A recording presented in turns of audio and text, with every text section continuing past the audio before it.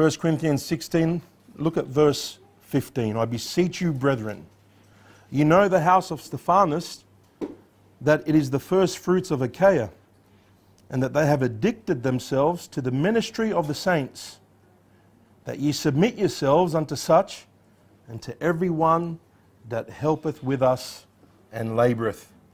The Apostle Paul closes the first epistle to the Corinthians by giving them several instructions to encourage them to be faithful in the ministry.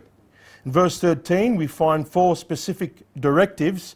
Have a look at verse 13. He says, watch ye, stand fast in the faith, quit you like men, and be strong. When he says, watch thee, he means to be sober, be vigilant, be on guard, don't be sleeping, be awake, don't be ignorant or simple, be watchful and alert. And then he says, stand fast in the faith. In other words, be firm in what you believe regarding the words of truth. Not only defending the truth or preaching the truth, but we must continue to live out our faith, a living faith that makes a difference. And then he says, quit you like men. In other words, be brave, be courageous, be fearless, be men. Remember, God has not given us a spirit of fear, but of love, power, and of a sound mind. God is looking for courageous men, not weak men. And those that are strong in God's grace. Amen. He says, be strong. This is no doubt to be strong in the Lord and the power of His might. You know, if you go back a chapter, 1 Corinthians 15 verse 10, the Apostle Paul says, by the grace of God, I am what I am. Without God's grace, we cannot be all that God wants us to be. Amen. It's only by the grace of God. It says it was the grace of God that was in him that he was able to labor more abundantly. How was Paul able to be strong in serving the Lord? Only by the grace of God. Amen. In verse 14, Paul adds a major component that we all must have in our ministry. Look at verse 14. Let all your things be done with, what's that word? Charity, love. And if you look at perhaps a couple of chapters back, he spoke about how charity is the greatest and never fails. Amen. He says in verse 1 to 3 in chapter 13, though I speak with the tongues of men and of angels, I have not charity, I become as a sounding brass or a tinkling cymbal. And though I have the gift of prophecy and understand all mysteries and all knowledge, and though I have all faith so that I can remove mountains and have not charity, I am nothing. And though I bestow all my goods to feed the poor, and though I give my body to be burnt and have not charity, it profits me nothing. If we don't have charity in our ministry, then all that we do is in vain.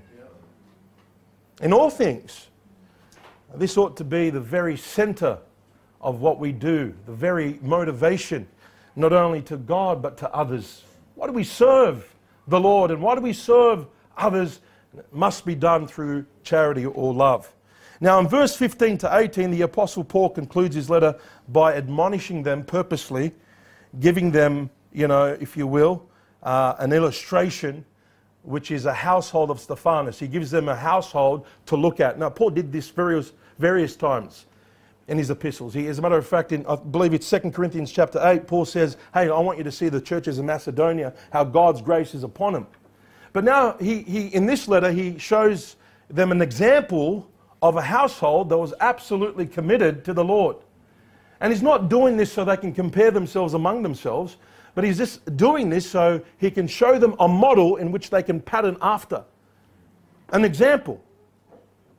And we know the greatest example is the Lord Jesus Christ. However, there are those that are serving him and laboring for the Lord Jesus Christ, and their work ought not to be hindered. Because as you know, the Corinthians were carnal. And those that were laboring and on fire and hot, the Corinthians were perhaps susceptible to, discourage those that were serving among them. And we're going to see that in a moment, because he does encourage them. I want to speak about three things from this passage tonight. An example presented, pursued, and praised. All in this passage. We want to look at this tonight. Now, look at the first in verse 15. I beseech you, brethren, ye know the house of Stephanas, his household, that it is the first fruit of Achaia. So he presents them as an example. The members of the household of Stephanas were among the first converts in Corinth. Imagine that. You go to Corinth, you preach the gospel, and Stephanas and his house hold is just onto it.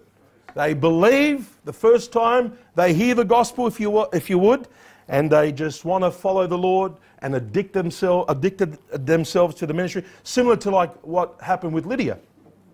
Remember Lydia's conversion? She heard the word, she got baptized, and then she compelled Paul that he would stay at her house so she could minister to them. This is the same spirit that we see here. What a spirit to have. Amen. What a spirit to have. Amen. And so Paul was one of the instruments in the life of Stephanas in the household. As a matter of fact, he baptized Stephanas. And we see that this epistle was no doubt written in such a way that the Apostle Paul would present these people as an example. And it's not, listen, it's not by accident that he uses fruit here, indicating to us that the Apostle Paul's ministry was fruitful. When God's grace is upon you, fruit comes out. If you abide in Christ and you continue in the grace of God, you bear much fruit to the glory of God. There's no doubt we must have some sort of fruit that takes place. Some sort of fruit. There must be fruit in our ministry.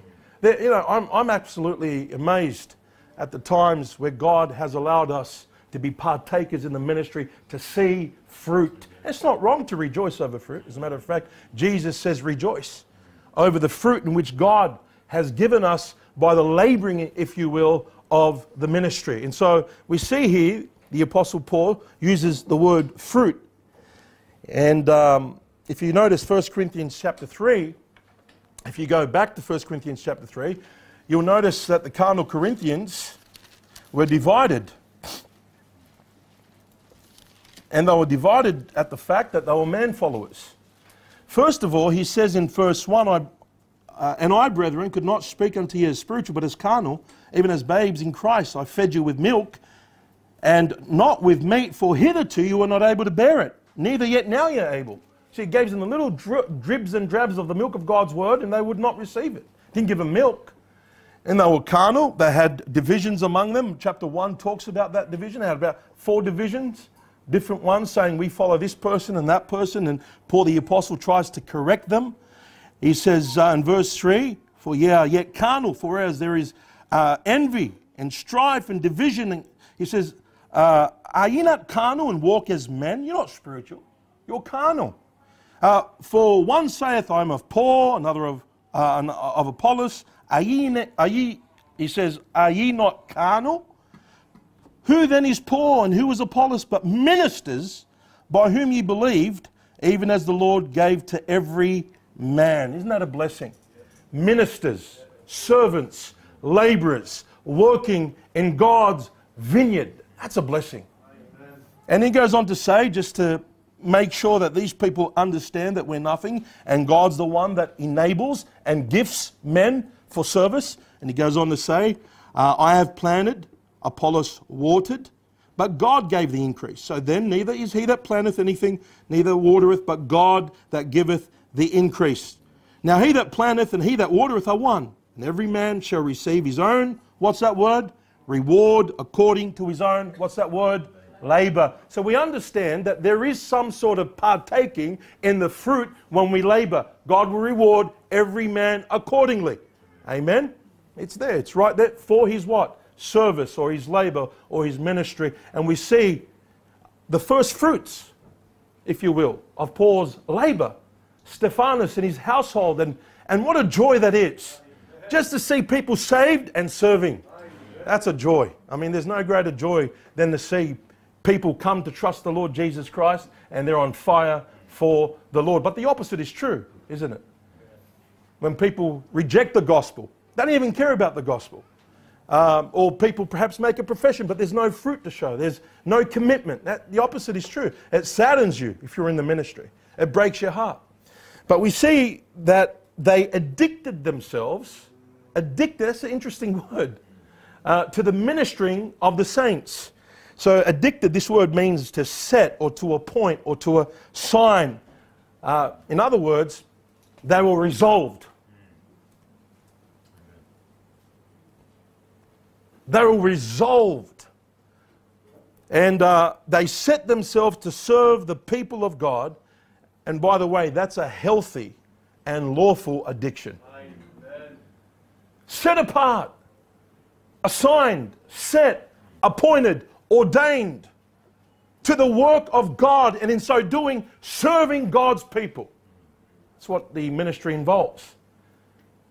That's what ministry is all about. If you get sick of serving people, then you should get out of the ministry. Because ministry is about people. And they addicted themselves. He was resolved, set apart.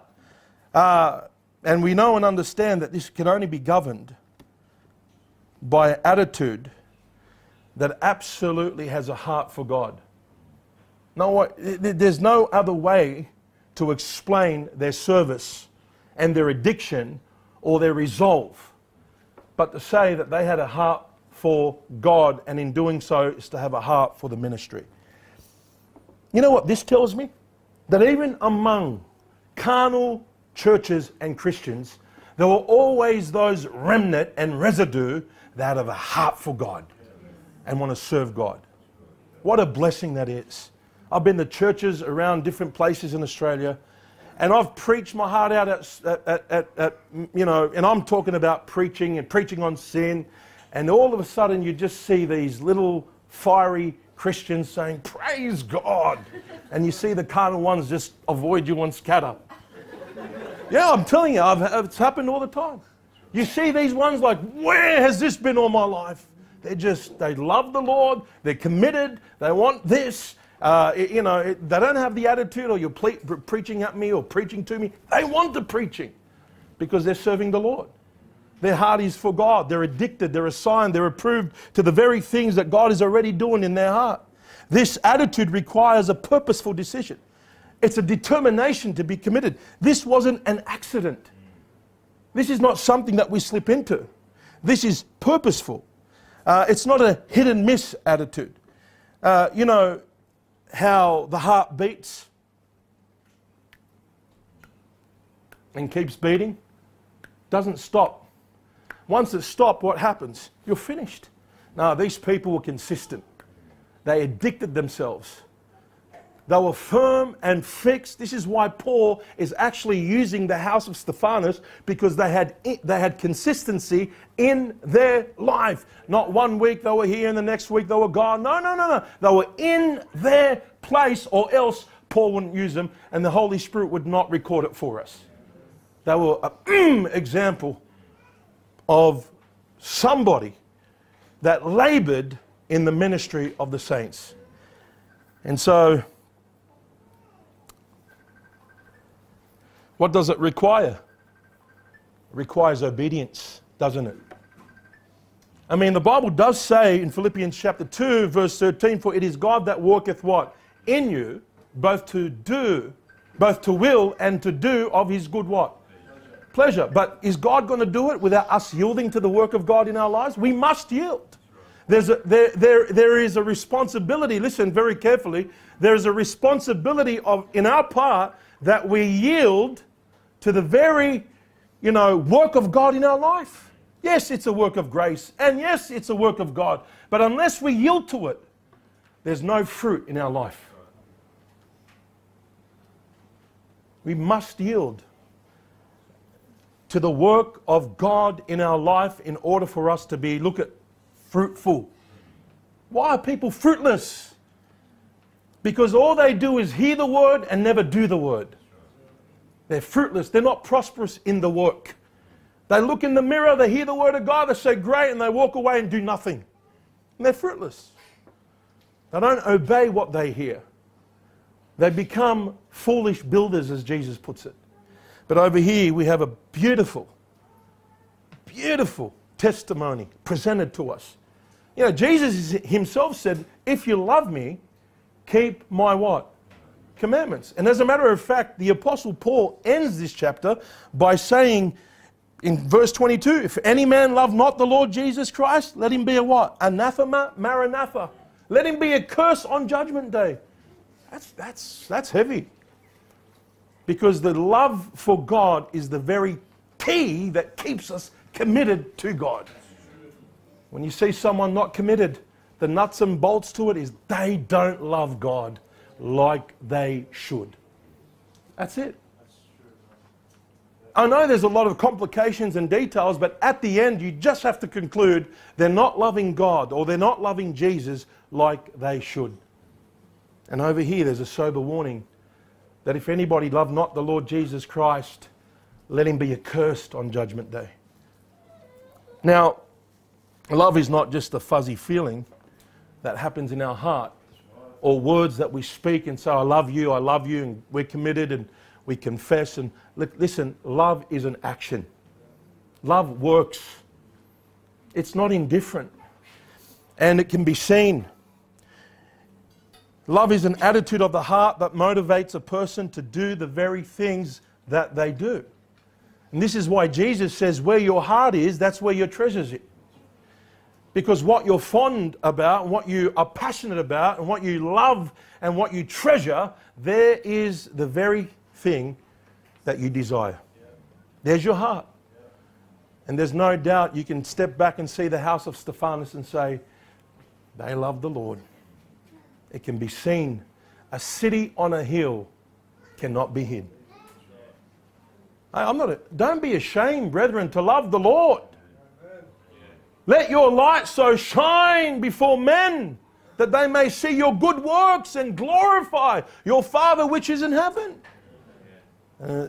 Let it be governed by grace, and let it be governed by love, and let it be governed by His mercy and wisdom, and all for His glory, if fruit will remain. Amen? Because we want fruit to remain. This is no doubt the same spirit that Joshua had. I mean, you look at the life of Joshua, at the end of his days, he was resolved to say among a carnal people, listen, you need to choose this day who you're going to serve. I'm resolved. My house, me and my house, we've made a decision. We will serve the Lord. What a testimony. That is one of the greatest testimonies. People have it on their walls. We do too, but may God have it stamped on our hearts. That we would say in this room, not only me, but my whole house will serve the Lord. Look at verse 16. Paul desires the church to submit themselves to those who support the ministry. This is an example to pursue, not only presented, but to follow after. Look at verse 16. That ye submit yourselves unto such, and to everyone that helpeth with us and laboureth. Not only Stephanas and his household, but anyone else that is labouring among you. Anyone else. And what are the examples that we find in Scripture? Well, we see in verse 19, we see Aquila and Priscilla mentioned here. The church of Asia salute you. Aquila and Priscilla salute you much in the Lord with the church that is in their house. You know where Paul the Apostle found Aquila and Priscilla? At Corinth. And they were tent making. They were in the tent making business. And the Apostle Paul, shared a common bond in their work, and they got to know each other. As a matter of fact, he spent about a year and a half in their house. And so there, Aquila and Priscilla would have been labouring together with Paul amongst the Corinthians. And here you can see, again, Aquila and Priscilla saying, tell them we say hello. We salute you. Amen. As carnal as they were. Man, there was a love not only for God's workers, but for God's people. And we see that in a moment. But we see very clearly in other passages. As a matter of fact, in Romans chapter 16, you don't have to turn there for time. But the Bible says there, great Priscilla and Aquila, my helpers in Christ Jesus, who have for my life laid down their own necks, unto whom not only I give thanks, but also all the churches of the Gentiles.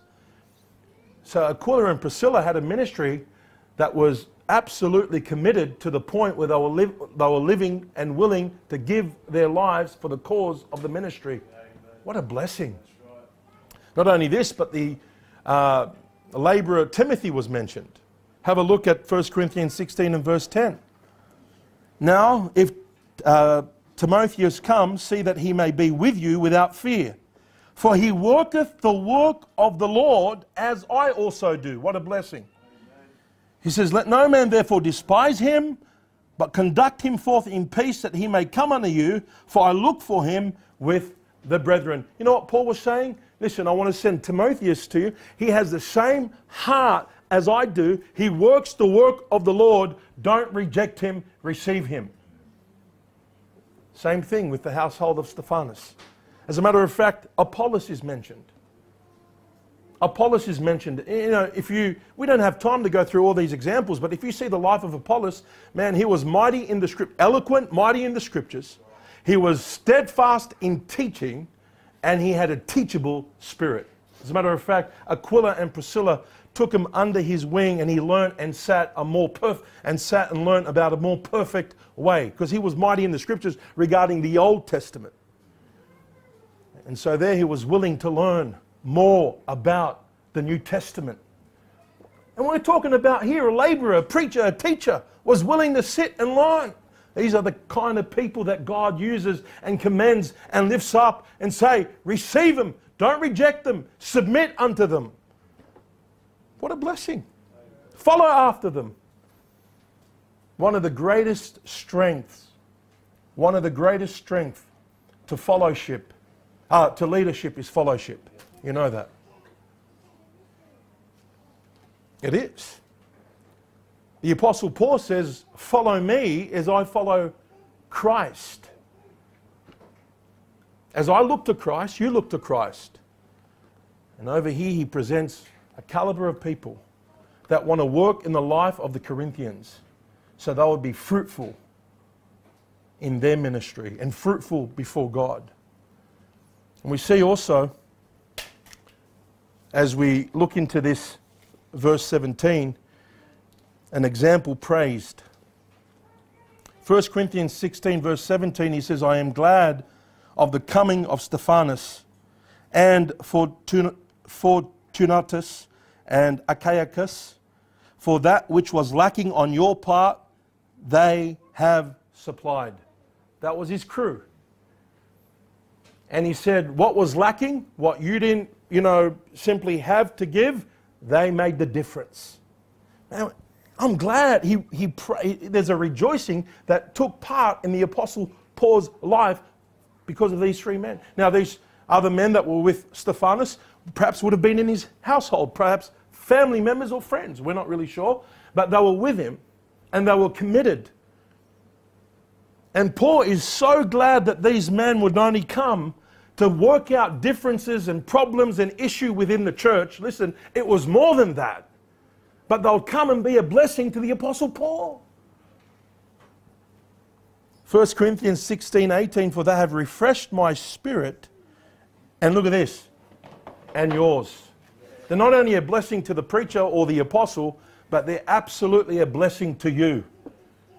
Man, these men were the cream of the crop of men that served and laboured and helped for the work of the Lord, and you could not miss it.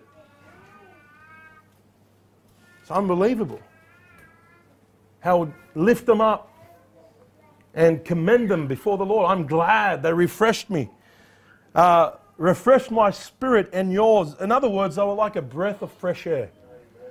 Man, they're just a breath of fresh air.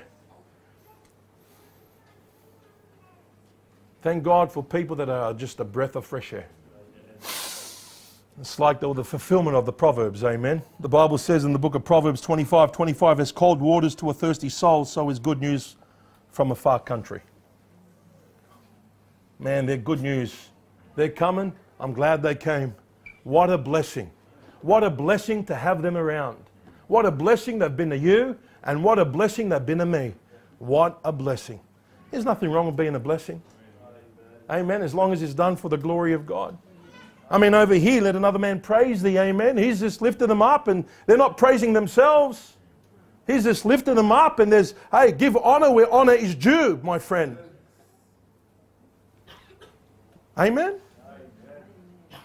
Praise, man, refreshment. Think about it. I mean, the Apostle Paul, who wants to hang around with him?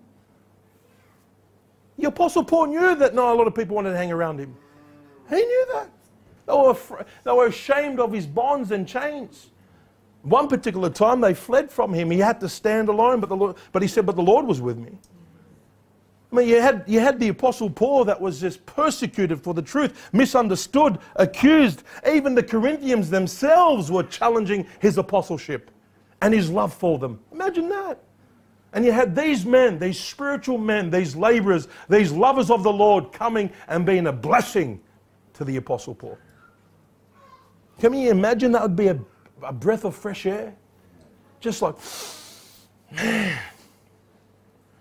These men were absolute blessings. They were loyal men to the truth, to the cause of Christ, and to the God-appointed apostle.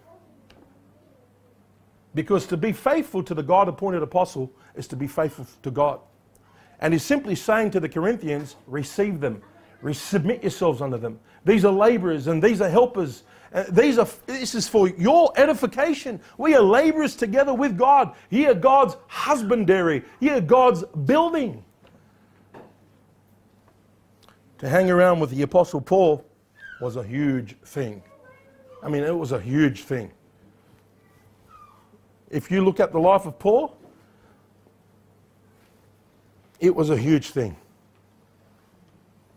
But these men, mate, at any moment, mate, I want to be a blessing.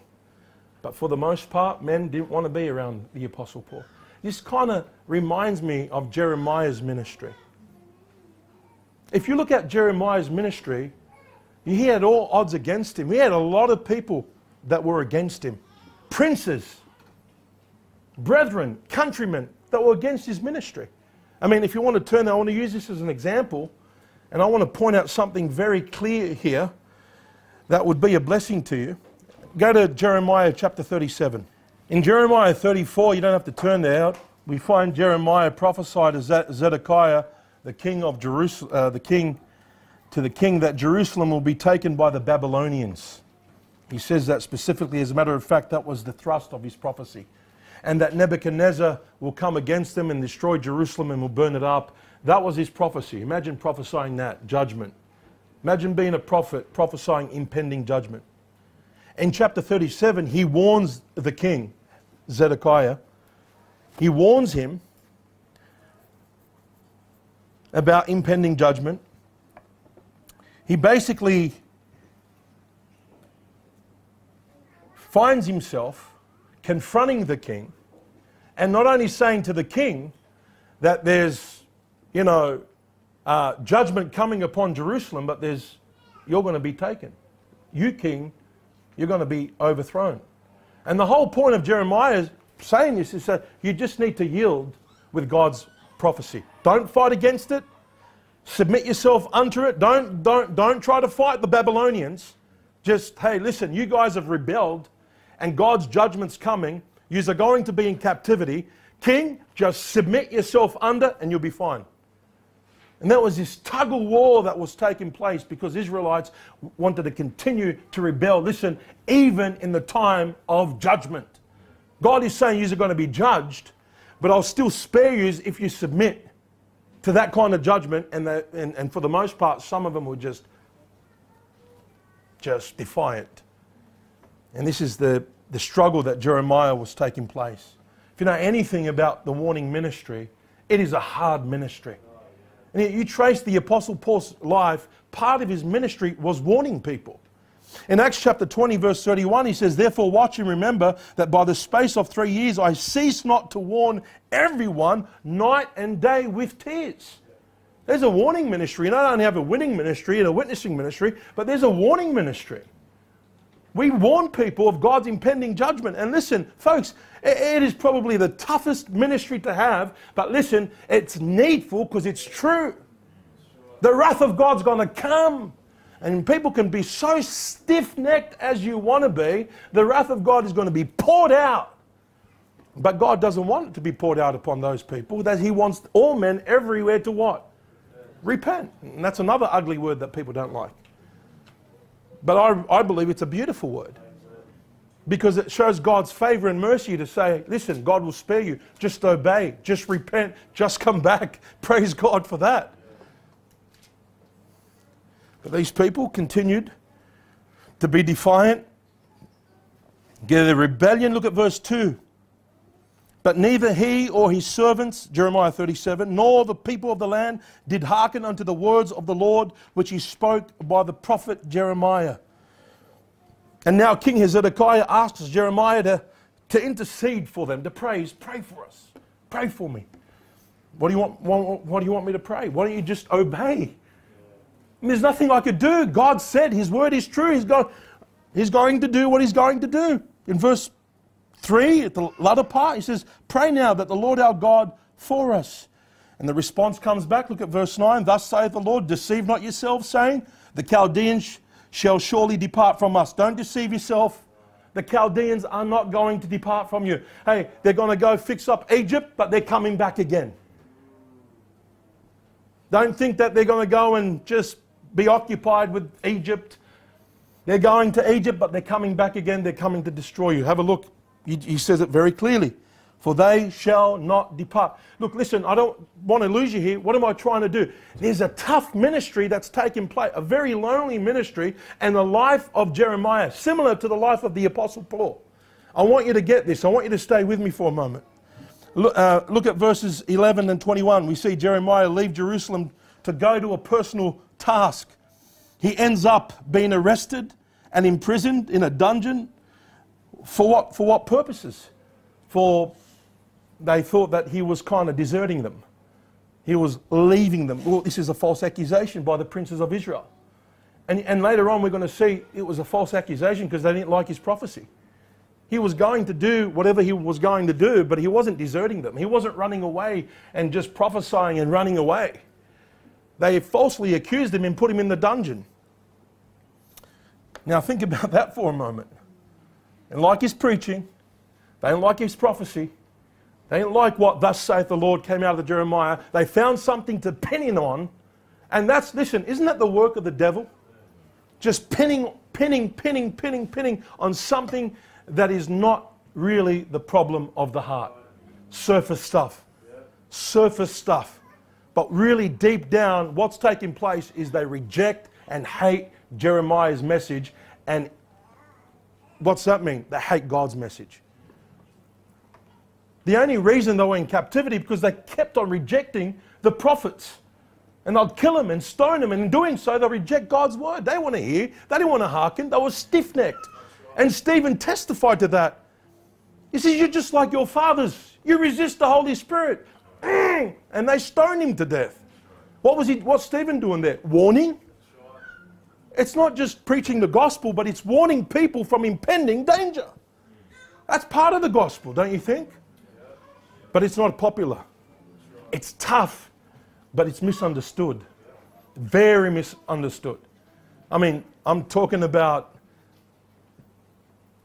you can't even fathom that kind of ministry of how much it's misunderstood in our day today. But look at verse 17. Actually, look at verse 15. I want you to see verse 15 first. He says, wherefore the princes were wroth with Jeremiah, and what did they do? Smote him and put him in prison in the house of Jonathan the scribe, for they had made that the prison. Can you imagine that? Jonathan the scribe, there's a little place there, a little prison cell for Jeremiah the prophet. I mean, my word, come on. Think about that for a moment. I mean, what kind of God's people are these? What kind of believers are these? Filling out the man of God, rejecting him. And then, verse 17, then Zedekiah the king, after many days, Zedekiah calls for Jeremiah to hear what the Lord had to say. And again, Jeremiah once again boldly announces that the Babylonians will capture the city and the king, and the message didn't change. Look at verse 17. Then Zedekiah the king sent and took word out, and the king asked him secretly in the house, and he said, is there any word from the Lord? And Jeremiah said, there is. For said he, thou shalt be delivered into the hands of the king of... It hasn't changed. Still the same. Same word from God. What's going to take place will take place. In verse 18, 19, we see the real reason why Jeremiah was put in prison. Look at, moreover, Jeremiah said unto the king Zedekiah, what have I offended against thee, or against thy servants, or against thy people, that ye have put me in prison? Where are now your prophets, which prophesy unto you, saying, the king of Babylon shall not come against you, nor against this land? Where are they? Where are they? I prophesy, thus saith the Lord. You have your prophets saying, peace, peace, where is no peace. Conflicting messages. And I believe today we're living in a day and age where there is a lot of false teachers and preaching that's taking place today. This greasy grace. Preaching all grace and love and prosperity. And if you dare to preach against sin and judgment to come, then you're a legalist or you're an unloving bigot.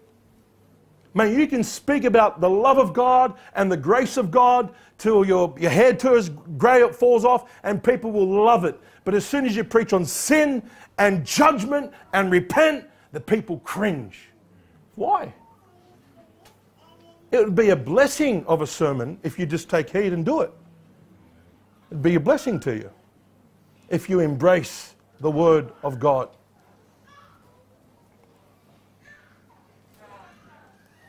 Jeremiah asks the king to be released from prison, and ironically, the king gives him leave. He was committed to the court of the prison, taken out of the dungeon. At least the court of the prison was a better place to be than the dungeon, and was given a piece of bread every day, a dry morsel. Can you imagine that? Here we have a prophet preaching the word of God, feeding on a piece of bread outside of the prison, in the court of the prison. Look at chapter 38. King Zedekiah now throws Jeremiah under the bus. What's going on in the heart of the king? I mean, he's betwixt, because the king knows. Listen, if you read this account, I don't have time, but the king knows. The king knows. I mean, he knows what Jeremiah is saying is true, but he's afraid. If you look at this account, you'll understand he's fearful, and he's afraid of the princes. Because later on, he wanted to have a little private discussion with Jeremiah, and then later on he says, Jeremiah, don't tell the princes that we've had this discussion. So there's fear. It reminds me a little bit like Pilate. He knew the truth, but then he just threw Jesus under the bus. And there are God's people that know the truth, my friends, but won't stand up for it. But there are those that do. And this is what I want to preach about this tonight. This refreshment, that you stand with those that preach and declare the truth, that live the truth. Those examples, those people that love the Lord. There's so many times you see people just thrown under the bus because of fear. They want to be just popular, or whatever reason. They're just thrown under the bus. It's sad, isn't it? Have a look. The princes of Israel approach the king and demand Jeremiah's death. And the hands of Jeremiah, he hands him over. Now, why did they want Jeremiah dead? Look at verse 4. Therefore the princes said unto the king, we beseech thee, let this man be put to death. For thus he hath weakened the hands of the men of war that remaineth in the city, and the hands of all the people, in speaking such words unto them. For this man seeketh not the welfare of this people, but the hurt. And we know the opposite is true. Isn't that disgusting? King, you know, Jeremiah's not for the people. As a matter of fact, he wants to ruin them. The opposite is true. But you know what? They persuaded him. Listen, they were taken by their dissimulation. And how is it that people are easily persuaded by those that are carnal and perhaps they don't even care about God? And you can see they have their own agenda. These princes wanted to go against God's prophecy. As a matter of fact, if you did, see you later, goodbye, you would not be spared. At least if you submitted yourself, you'd be a slave under the Babylonian king, and you would still live to see the day, at least for your children, to prosper. And God returned the promise to them. But no, they want to still rebel and still be moved by the dissimulation and hypocrisy of those that do not care about God's people, that only care about themselves. Why did they want Jeremiah dead? Look at verse 5. Then Hezekiah, the king, said, Behold, he's in your hand, for the king is not he that can do anything against you. Whoa. Reminds me of John Huss. Anyone know the story of John Huss? Back in the Reformation, John Huss was preaching the truth of the gospel, and his message was very simple to the Pope and to the Archbishop. You know what was his message? We're saved by grace through faith alone. Not through the sacraments. Not by works. And you know what? They put him before the whole clergy and people and even the king. They persuaded the king to put him to death, to burn him to the stake, to count him as a heretic. For what? For preaching the truth.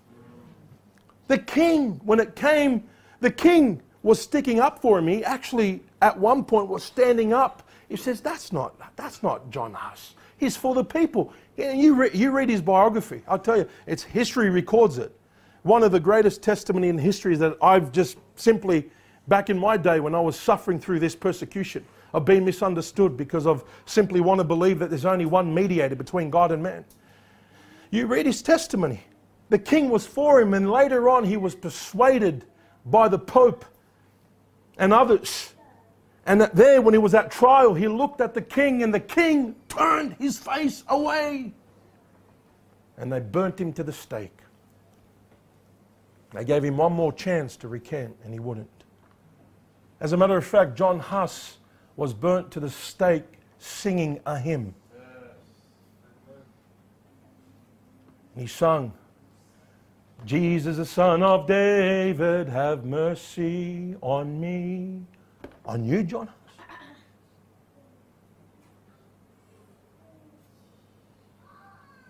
Strange thing would have been taking place in his heart. For what? For preaching the truth. And only the truth. Man. Well, he gets thrown under the bus. Jeremiah was cast not only in a prison, but in a muddy dungeon. As a matter of fact, the Bible records that there was no water. He was put in a dungeon, like perhaps Joseph, was put by his brothers, thrown in the well alike, but there's no water in this. It's all mud, and he sinks in. And I want you to see something very special. I mean, this is the climax. I don't want you to miss this. Jeremiah is stuck in the mud, no water, no help. The king's against him. There's no one for him. I mean, alone, ready to die. And lo and behold, Stephanas comes along. Not Stephanas, but someone like him. I tell you.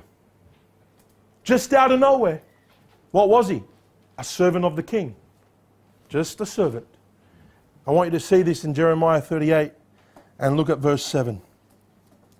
Now when Ebed-melech the Ethiopian, one of the eunuchs which was in the king's house, heard that they had put Jeremiah in the dungeon, the king then sitting in the gate of Benjamin, Ebed-melech went forth out of the king's house and spoke to the king, saying, My lord, the king, these men have done what? Evil in all that they have done to Jeremiah the prophet, whom they have cast into the dungeon, and he is like to die for hunger in the place where he is, for there is no more bread in the city. And so Jeremiah remained in the court of the prison until the fall of Jerusalem. In other words, by this request, he gives Ebed-melech the green light to go and rescue Jeremiah out of the pit. And he goes and he gets ropes, and they just tie him up on, they just get these ropes, these rags, if you will, and they tie him up, and they just lower him down, and they said, just put him under your armpits. Puts him under the armpits, and they start wheeling him up. Can you just, think about the effort that's taking place here. It's not an easy thing. Can you imagine the princes hearing about this? The king didn't want it. He just said, heck, just go ahead, just Go ahead. Spare his life. And he goes and he risks his life to save Jeremiah. He risks his own neck to save Jeremiah. Who's Jeremiah to him? Who is he? We're going to see in a moment. Have a look. Look at chapter 39.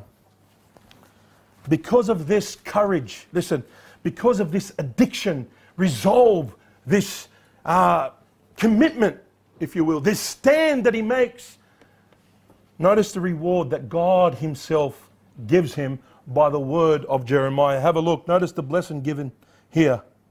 But we also see the governing factor which motivated, encouraged the prophet. What motivated him to do it? We're going to see that as well. But we're going to see God blessing him. But in the blessing, toward the end, we're going to see a motivating factor. Why did this man stand up for the prophet? Risk his own life. Be a refreshment to him. Why? For what purpose? Personal gain. No, have a look. Look at verse 15. Now the word of the Lord came unto Jeremiah while he was shut up in the court of the prison. Now this is in the court of the prison. He's out of the dungeon again. Saying, go and speak to Ebed-melech, the Ethiopian, saying, thus saith the Lord of hosts, the God of Israel. Imagine that, getting a personal letter from God. A word from God, man. I don't know about you, but that would be, wow. God wants to speak to me. And by the way, it's good news. Amen. It's not judgment. As a matter of fact, the opposite is true. Now, I want to be on that end. And by the way, Christians, we can. It's the whole purpose of the sermon. That we follow after these men. Stephanas, this household. People like Ebed-melech. Amen. Have a look. Go and speak, verse 16, to Ebed-melech the Ethiopian, saying, thus saith the Lord of hosts, the God of Israel, behold, I will bring my words upon the city for evil, and not for good. And they shall be accomplished in that day before thee. But look at the conjunction, verse 17. But I will deliver thee in the day, saith the Lord. And they shall not be given into the hand of men of whom art thou afraid. For I will surely deliver thee. And thou shalt not fall by the sword, but thy life shall be for a prey unto thee, because, why? Thou hast put thy trust in me, saith the Lord. Men of faith. Nothing more, nothing less. Why did Ebed-melech rescue the prophet? Because he believed God. And in believing God, he believed his word. And he was willing to be strong and be a man and not be fearless, be courageous and bold and side with those that preach the truth and proclaim the truth. What was the motivation? Because I believe God. I trust the Lord. God is faithful. I trust him. There's no doubt. There's no doubt. Men of faith. You know what this reminds me of? For God is not unrighteous to forget your work and labour of love, which you have showed towards his name, in that you have ministered to the saints and do minister. You know, Jeremiah, God hasn't forgotten about you. God hasn't forgotten about you. Even though your ministry to God's people is misunderstood. This reminds me of Hebrews 11. I rather suffer affliction. That's what Moses says. Choosing to suffer affliction with the people of God than to enjoy the pleasures of sin for a season. Esteeming the reproach of Christ greater riches than that treasures in Egypt. Praise God. What I want to serve the King. Serve the King, give him his cup, give him his... I'm willing to risk my life for the truth. I'm willing to lay down my life for those that preach the word. What a way to die, my friend. Yeah. Why? Because you just believed God. It reminds me of one Nicephorus. I think that's how you pronounce it. Have a look at 2 Timothy. Just quickly as we wrap it up. We're almost done. 2 Timothy. I mean, if you just find something that is so encouraging, you see the life of this man also.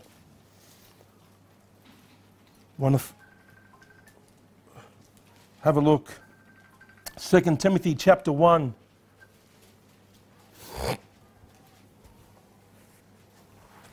Look at this. Look at chapter 1. Look at verse 16. The Lord give mercy unto the house of Onesiphorus, for he often refreshed me, and was not ashamed of my chain. But when he was in Rome, he sought me out very, what's that word? Diligently, and found me. Man, he didn't just look for Paul. Man, he searched high and low to find the dropkick. Yeah. To find the scum of the earth. Because, you know, this part, you know, Paul was persecuted for the fact that he was in prison. Paul was considered to be a troublemaker by his own countrymen, by those religious nuts. I mean, who do you think handed him over? To the government? I mean, come on, it was the religious rulers. They set him up. They're the ones that brought him before the governors. They wanted him dead. And time again we see that take place, even in the book of Acts and the life of the disciples. You think the heathen? It was the professing people that put him in the hand of the heathen. Isn't that scary? Isn't that scary? But look at verse 17. But when he was in Rome, he sought me out very diligently and found me. The Lord grant unto him that he might find mercy of the Lord in that day. And in how many things he ministered unto me at Ephesus, thou knowest very well. Timothy, you know. Onesiphorus in his house, you know how they've been a blessing to me. He wasn't ashamed of my chains. As a matter of fact, he sought me diligently. He's been a blessing to me time and time and time again. And the Bible says, submit yourselves unto such. If you're not going to submit yourselves to people that preach and labour and not ashamed of the gospel and come under, who do we have to submit ourselves to? You tell me. We're not going to get thus saith the Lord out there, my friends. Not no way in the world. As a matter of fact, the opposite is true. And you're not going to get thus saith the Lord from a carnal Corinthian. Who are you going to get it from? Men that are resolved, women that are resolved to stand courageously and fearlessly and addicted themselves to the work of God. Yep. May God help us follow after such people. Amen. Let's pray.